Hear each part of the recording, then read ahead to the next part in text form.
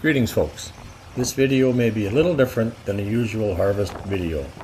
Yes, it will be a harvest video with a combine or two harvesting a crop, but the size of the combine will be slightly different than what we see in any farm operation. Size matters. Everywhere that any crops are grown, there will be research and development plots that you'll see around the countryside.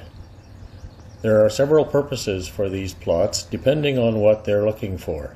Some plots will be looking at crop tolerance to a new herbicide or other pesticide, while other plots are developing a new crop variety with some new trait or characteristic, like better yields or disease resistance. Once the basics are determined, then these new crops will be promoted to larger demo plots. All the while these plots will be harvested to determine yield potential.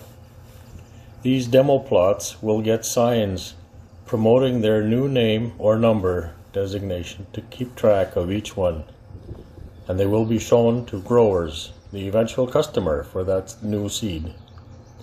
There could be small field scale sites that would be, let's say, 40 acres that could have a crop destruct attachment to it, meaning the grain produced from these sites is not allowed to be sold or enter the food or feed market. Here's one look at harvesting one of these R&D plots, likely on a new variety of spring wheat. This is a KINCAID plot combine. Everything is the same as a large commercial unit,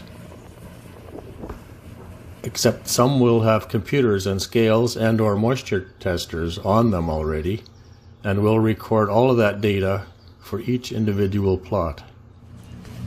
Here you'll notice the operator stops after each plot and bag each sample separately to be evaluated later, possibly for bushel weight, moisture content, germination rate, and or plant vigor.